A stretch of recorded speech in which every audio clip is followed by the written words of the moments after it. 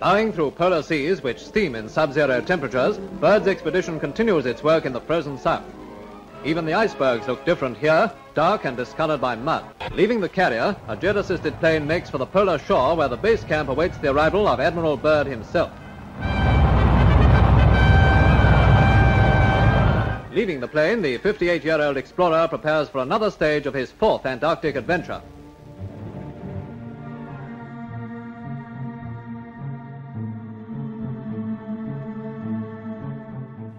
Hello and welcome back to another episode of the Mystery Vault podcast. I'm your host, RJ McCready, and for this episode it's going to be more about a conspiracy. It's got mystery elements to it, but the main bulk of this is a conspiracy. And let's do a synopsis. So today I'm going to be talking about something that you may or may not know is an event called Operation High Jump, which happened after World War II with the US Navy. And the main synopsis is that the US Navy sent a task force to Antarctica to go and do some research. And for me, let me just explain this, just give you a little bit of a taste of the reason why I'm doing this episode today. When I think about the US Navy sending a research team to Antarctica, my first thought on that would be them sending a ship, maybe two ships, something like an icebreaker with a team of scientists, and then on board you have some supplies. You may have a helicopter on that ship, to do some surveys, or a plane. And when I actually looked at Operation High Jump, it turns out that they sent 13 ships, one of them being an aircraft carrier, 33 aircraft and 4,500 personnel. And I'm thinking, well, that's a lot for a research team. In fact, that doesn't even sound like a research team at all, does it? It sounds like an armada doing an invasion. So that's the first thing that got my mind ticking, thinking, oh yeah, maybe this is worth talking about. Let's find out what were they expecting in Antarctica. It's a vast wasteland. And then on top of that, this happened in 1946. So before that, as all of us are aware, there's an event called World War II, and the Americans would have used an awful lot of their US Navy, reserve to fight this war, and I know that they would have lost a lot in battles, such as the Battle of the Midway. They lost a couple of aircraft carriers, personnel, aeroplanes. Then they would have helped out in the campaign with Europe, and also the Japanese battles in the Pacific. So although World War II is over, 1946, you'd think that America is just, as a nation, just talking about them as a nation, would have brought back all what was left of their navy back home. And I would have thought that even though Japan and Nazi Germany would have surrendered, your country would still be vulnerable. Especially with a surprise attack from Japan. So what gets me thinking with this is, surely you'd want to come back and try and get everything back to normal before sending a research ship to Antarctica, which the point I'm getting to here is, you've just had a major world event, and then the US Navy is now sending a research team to Antarctica, sending all these ships. Most of it's the US Navy, which I'm pretty sure at the time you wouldn't be able to spare. And I've just noticed that I've said research team, which this is the reason why I keep coming back and forth to this, with scratching my head. When you read about this, and it's all on the internet, I keep getting swayed to that word, but then when you look at it, you think, no, it's not a research team. It can't be. It's an armada. It's an invasion. That's what I said at the beginning. In my mind, I'm thinking if it's a research team, it's going to be a couple of ships, but it's not. It is full on US an aircraft carrier with 13 ships, submarines, 4,500 personnel, and they must have been expecting something to send that. So that's kind of what's got me excited today, guys, to make me do this episode and share this with you. And I hope you find this interesting. I hope you maybe some of you may have just thought, oh, I didn't know about this. So, and that's the point of today's episode. So let's do some building block stuff here, and let's just talk about Antarctica. For anybody that, like myself, thought Antarctica was on the north and not the south, and I get my north, east, south, west, and all that all wrong. But for anybody that doesn't know where Antarctica is, it is the southernmost place on Earth, and it's where the South Pole is. And let's just give you a few facts and figures here. So it's 14.2 million square kilometres. So it's basically twice the size of Australia. It holds 80% of the world's fresh water. It's the most uninhabited place on Earth. There's about a population of 1,000 people there in stations out there doing research. There you go. I'll quote that again. If it melted, if anybody's seen the film Waterworld, which I've covered on the other show, the sea levels would rise 200 feet, and the average temperature out there is minus 63 degrees. And it was first discovered not really that long ago. Did we know about this place? It was back in 1820. And who owns this place? Well, everybody does, really. It is governed by 12 countries, and everybody in the world has signed a treaty basically to say we're not going to go and invade this place or have military exercises, nor are we going to launch any nuclear explosions out there, which is something that I'll get into later on. So there you go. That is a rough there's some facts and figures there of Antarctica. It's also, I didn't know this, it's the most driest place in the world, would you believe it? It doesn't have any rainfall, and it's actually classed as a polar desert because of that. So that is Antarctica. It's a pretty cool place. And the other thing is, it's the thing with this conspiracy is, this is something that I thought about, is it's not like you can just go down to the travel agent, or there's me saying going down to the travel agent, or book it online these days, and say, yeah, I want to go to Antarctica. You can't. In fact, there are restrictions. If you wanted to go there, you'd have to go through the government.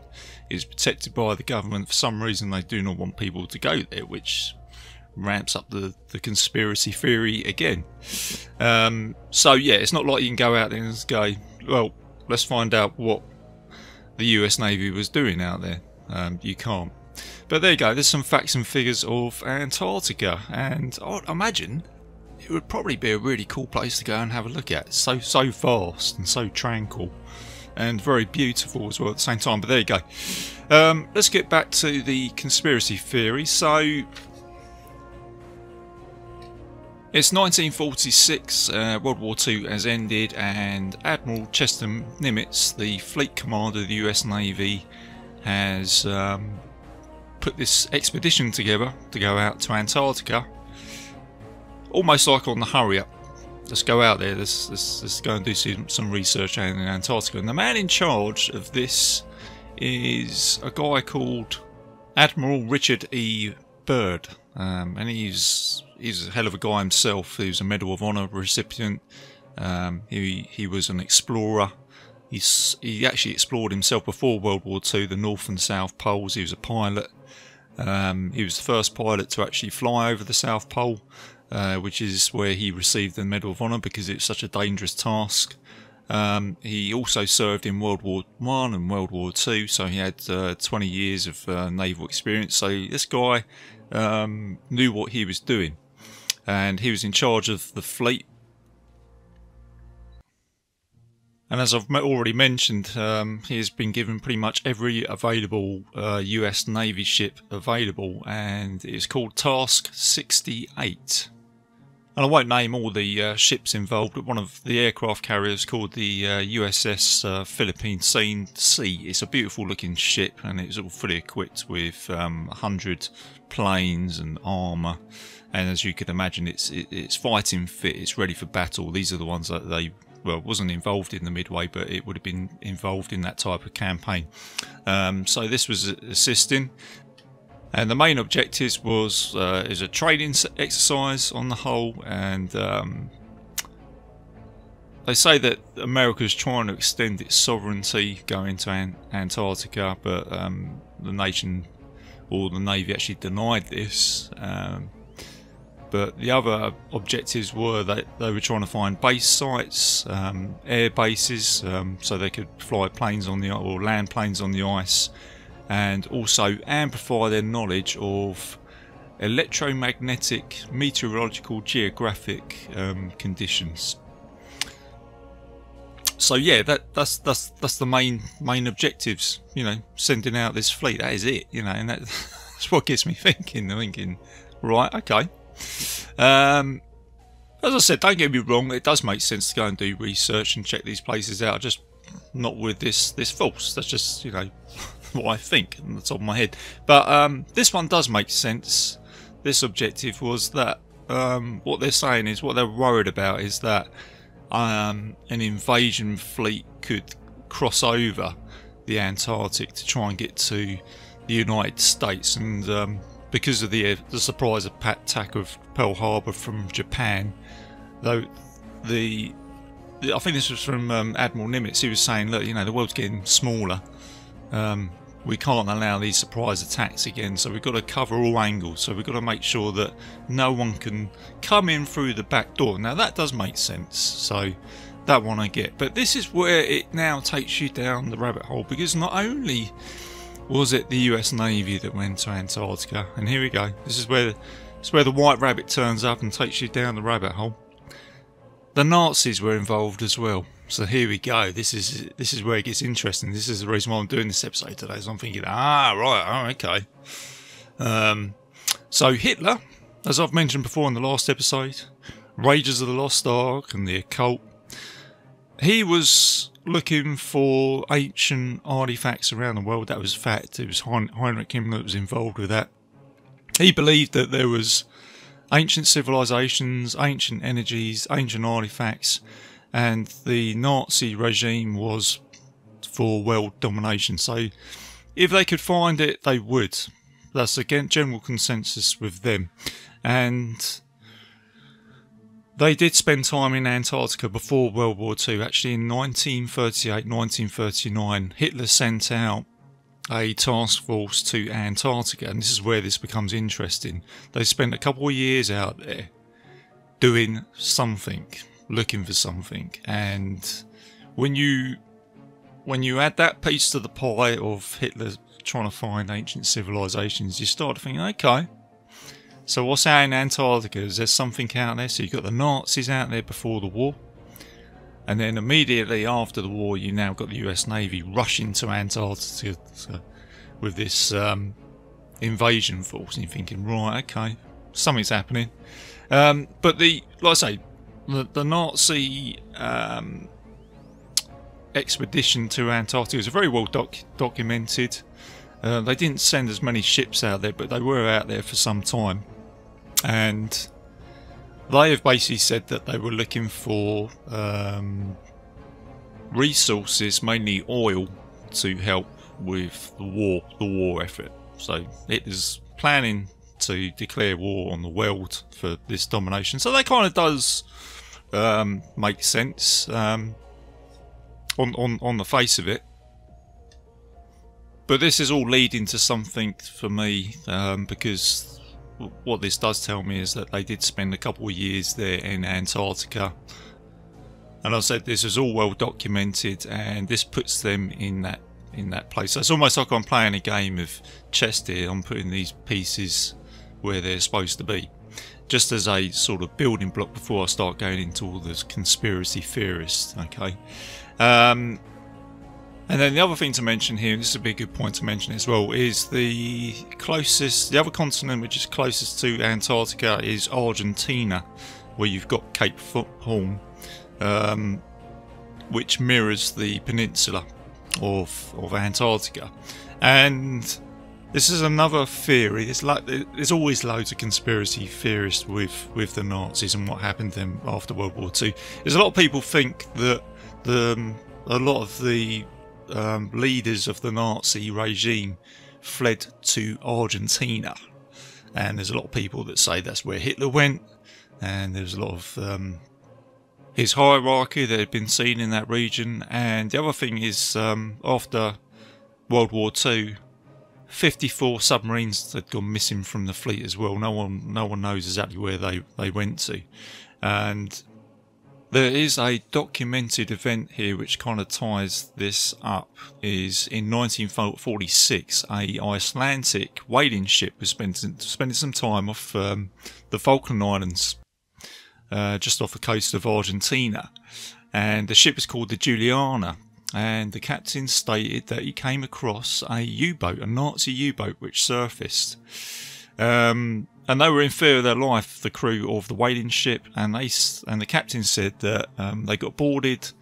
The Nazis came on board, and they basically paid, instead of threatening them, basically paid them money in American dollars to purchase supplies, bits of whale meat and any supplies that they had on the ship, and they paid them money, and they told the whaling ship that you'll find a pod of whales far north from this region. It's almost like the captain was trying to sort of steer this whaling ship away from this location. He's trying to get him out of there. Then it submerged and it went away. So this got documented. So it put a Nazi submarine in this area in 1946. So, like I say, the building block here is that the Nazis spent time in Antarctica. There's a documented event of a Nazi submarine turning up off Argentina by the Falkland Islands, and then plus you have the conspiracies of the Nazis fleeing down to South America. So they wanted to get down into this location that people have this sort of theory that this is where they fled to. So they wanted to get down as far south as they wanted to, which kind of ties all this up. And the other thing which is worth mentioning here is after World War II you had a operation called Operation Paperclip, where all of the German Nazi scientists were basically taken in by the Americans for the space race. This is a legit account of 1,600 scientists going to America and helping the Americans out with their research. And then from Operation Paperclip, it then branches out into another theory. And I promise, guys, I'm really getting to a point here, right? I feel like I'm beating around the bush here before I do the sort of big display. But with the Nazi scientists, they were very advanced, with the V1 rockets. A lot of their technology on the German Nazi side. When you talk about it, you think, how did these guys not win the war? With their technologies, they're very close to creating the atom bomb. Now, a lot of people say that there is this secret Nazi war program where they were making advanced technology. And one of those is the flying saucer. If you look online, there is that famous looking flying saucer which has got the dome shapes at the bottom of it, and I think it's got like a Nazi swastika on there. And there was also the German bell, which has got something to do with time travel or something like that, which really goes into some deep realms. But there is this theory that the scientists were up to something. So tying all this in together, you've got Antarctica, you've got U-boats that went missing, 54 in total, and there is this conspiracy that the Nazis after the war spent some time in Argentina, and then you've got the US Navy that's gone down to Antarctica. So the building block here is something was going on down there. And what conspiracy theorists think, now this is the big reveal, they think that there was some secret Nazi base down in Antarctica where they were doing all the research for this Nazi technology, and it's believed that before World War II in 1938-1939 that Hitler had found something down there.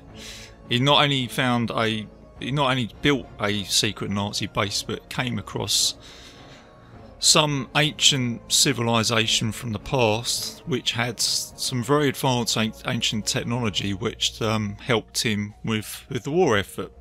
So that is the theory here, and it does sort of tie up. If that was the case, this is where it ties up with Operation Paperclip. Just in my mind, you think if you've got the scientists from Germany which are now helping you with the space race, there's a good chance that one or two of them have just come out and spoken to the American scientists, and they've had this conversation and said, well, the Americans have probably gone, so where have you got all this technology from? And there was a conversation between the Americans and the Germans where the Germans came out and said, we were helped out. Now, I don't know any more than that, but there was this conversation that happened, supposedly, that the Germans actually came out and said, yeah, we didn't make this technology up ourselves, we were helped out from somebody.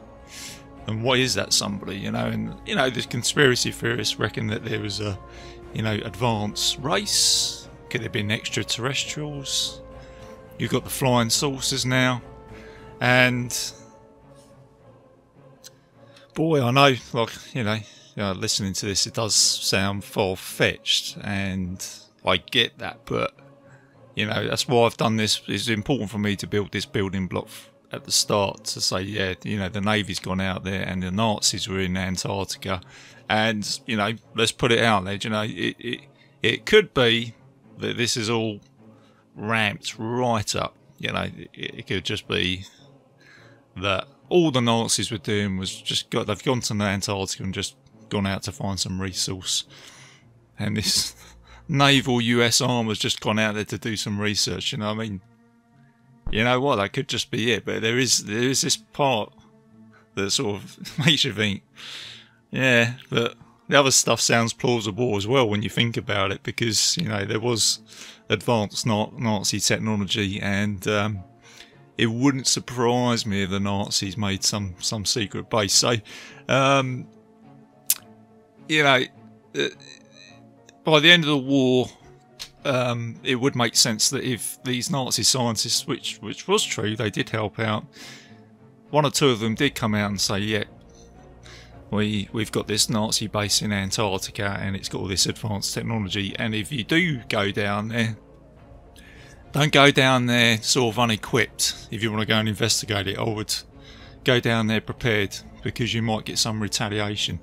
And that's what I think's happened here. It's a good chance that Admiral Nimitz has found out about this, and America's gone, yep, Hitler has surrendered. The Allies have won World War II, but this campaign isn't finished yet, but we can't tell the world. We're going to have to try and make something up here. So let's just say that we're sending a research team down. The said research team then goes to Antarctica. They're probably doing a little bit of research, to sort of put onto cameras and record it. But on the sideline, it is, right, let's go and find out what's going on down here. Let's find this place. And going back to the US Navy, they did do a survey of Antarctica with the seaplanes that they had, the PBMs, I think they called them, where they took 70,000 photographs, aerial photographs of Antarctica to do a survey. So it was almost like they were looking for something. And the Nazis also did this back in 1938. They took 11,000 photos mapping out Antarctica. So it's almost like, again, it feels like a race to go and find something. I've also forgot to mention that there were the Russians involved with this as well, only a small amount, but they documented the event, and this is where a lot of this information has come out recently with the release of documents. And this is where all the conspiracy theory information has come out. And I'm going to sort of really cut to the chase here. There's talks of Admiral Byrd coming across a oasis in Antarctica, which is called the Germans called it New Schwabland. it said that they found a tropical land in Antarctica where there was like a hot air stream, and also came across these said flying saucers, craft which they had never seen before, craft that was flying at 50,000 miles per hour, something that could fly from the North and the South Pole. And it is also said that the US Navy did intercept in a battle with this craft, something which was way above the technology that they had. They had losses, they had a battle, and it said that in 1947 the US Navy retreated from Antarctica. Now, whether they had their butt kicked, I don't know. This is just a overview of this. There's little bits of information that have come out, but what I would say is, there's a little bit of plausibility here. It's real sort of fantasy, isn't it? But as I said, you can see it as a straight. This is ridiculous. US Navy flying saucers in Antarctica and a secret Nazi base. This is right out of a movie. But the reason why I've done this building block at the moment is there are some facts on the table to kind of make this plausible. And whether it was, people talk about extraterrestrials, I know that's out there, but it could just be that the Nazis did have a secret base and they did have some advanced technology, and they could have had something that we still don't know about today, that the government might be keeping secrets from us, of technology which is very advanced, that the US Navy thought, man, we've got to try and keep a lid on this the best we can. So who knows? It's up to the general public to decide. But what is a fact though is up in the North Pole regions. In 2016, there was actually a secret Nazi base that was found in the Arctic. It's a place called Alexandria Land, and it was old bunkers found by Russian scientists. So, that is a fact. I think you can find that on the internet. It does sort of tie up that there were Nazi bunkers created in these polar regions. And there was this supposed battle between the US Navy where there was supposed to be some fatalities, but the only fatalities recorded was a PBM, a flying plane that crashed, and 4 of the aircrew got killed. Now those were the only fatalities in this 2-year research campaign, because in 1947 the US Navy came home, they withdrew. And I suppose the other thing now, just to sort of come to a conclusion here, the other thing I noticed here was a little bit later on in 1958 there was an operation called Operation Argos, where there were 3 nuclear bombs that were dropped in this region. And then again, it's you take this with a pinch of salt. Were they just testing these nuclear bombs out, or were they destroying something that they thought, there's technology down there that we can't handle? The Nazis have had hold of it, and the only way we're going to get rid of it is to nuke it. So yeah, it's conspiracy stuff I'm talking about today. I'm just looking at it and I'm just thinking, did they go back there in 1958 and thought, that's it, we got to nuke it, so let's pretend that we're doing an experiment but we're really blowing this place up. So that it kind of fits a timeline from 1938 with the Nazis being out in Antarctica, to the war, to Operation Paperclip, to then Operation High Jump. Perhaps maybe the US Navy, had their butts kicked by some Nazi technology, and then they've gone back in 1958 to go and blow it up with a nuclear bomb. It's out there, but there you go. So yeah, that's it, guys. That's kind of like an overview. So if you've never heard of Operation Paperclip, Operation High Jump before, that is just me hitting, no puns here, just the tip of the iceberg. Darren Randall, if you're listening, I know you'd like that one. I'm going to do something fun now, because when I looked at this, it did make me think of other things, some fictional stuff in books, which I think we've always been fascinated in. When it comes, if there's any of you that like fantasy and movies, I certainly do. As some of you may know, that I love movies and stuff like that. But I'm going to put this into the mix as well. So when you think about, you know, lost civilizations and the fantasy element, is some famous books and movies out there. So you actually had a film called Sinbad and the Eye of the Tiger. Now this does actually relate to Greek mythology, where the Greeks actually spoke about a mythical place called Hyperborea, and in the movie they have to take the prince because he's been turned into a chimpanzee, and the ancient Hyperboreans in the northern part of obviously the North Pole, they have this ancient technology which will reverse him back to a human. So, you know, it's out there, but it's in the movie world. You've also got another classic which really does tie up with this, is The Land That Time Forgot, and this is Edgar Rice Burroughs writing in 1918 of a land called Caprona, which is a lost continent which has a tropical climate and supposedly has dinosaurs. This is all fiction, but I just thought I'd throw this into the mix. Also, Journey to the Centre of the Earth. This is worth mentioning. The famous Jules Verne novel. Now, Jules Verne was very famous for using science with fantasy, and again, it's the hollow Earth theory, not the flat Earth theory, which is total bonkers, may I add. But there's the hollow Earth theory here with Jules Verne thinking that there's underground caverns, and I just thought I'd mention this because it is that what the Nazis were also looking for, you know, to help build their underground base. Also, I think, I'm trying to think of this one, there was The Island at the Top of the World. That was another movie. I don't know if that was a Jules Verne novel, where they find an ancient Viking race in, I think it was in Iceland, in the Arctic region. And I couldn't really leave this one out.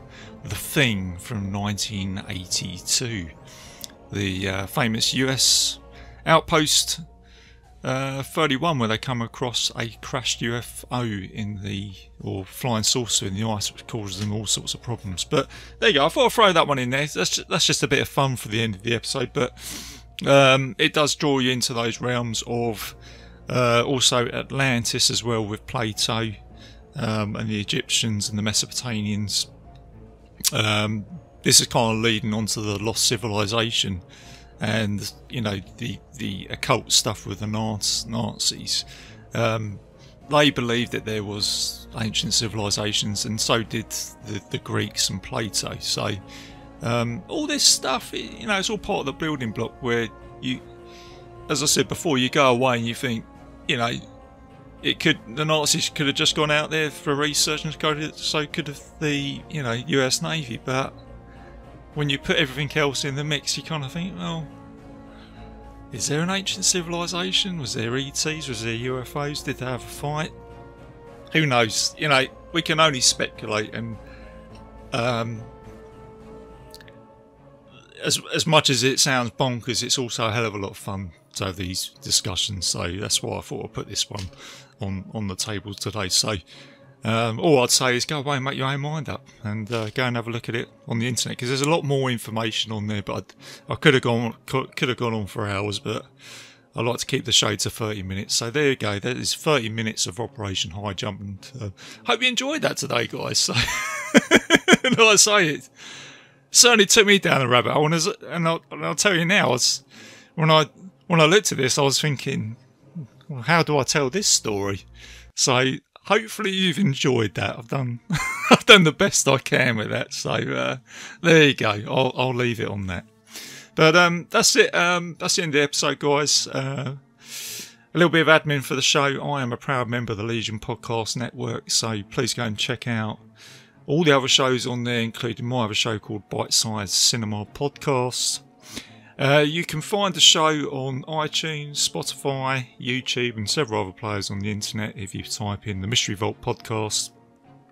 I've also got a Facebook page where I'm most active, and that's the best place to contact me. Let me know if there's anything that you want me to cover.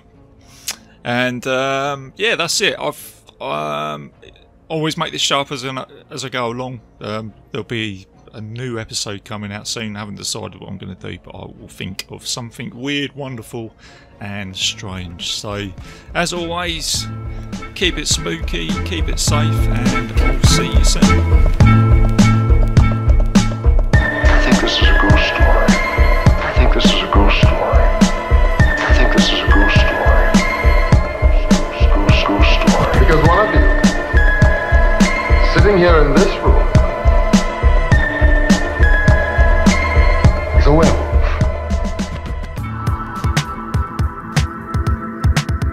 If you enjoyed this show, then make sure you check out the other great shows on the Legion Podcast Network, like Cinema Psyops, Cinema Beef, Devour the Podcast, Duncan and Bo Come Correct, Exploding Heads Horror Movie Podcast, Friday the 13th, Get Slayed, The Helming Power Hour, Hello, This is the Doom Show, Hero Hero Go Show, Kill the Cast, Underwater Kaiju from Outer Space, Jerry Hates Action, Legion After Dark, Mental Health, Obsessive Cinema, Discourse, Pick 6 Movies, the podcast by The Cemetery, the podcast on Haunted Hill, the Psychosemantic Podcast, Rick Radio, House of Wax, Dude Looks Like the 80s, Rabbit and Red Radio, the Shadecast, Short Bus Cinema, 2 Drink Minimum Commentaries, the VD Clinic, Who Will Survive Horror Podcast, and Witch vs. the Doomsday Clock. With such a wide spread of shows, there is guaranteed to be a niche for you to fall in love with.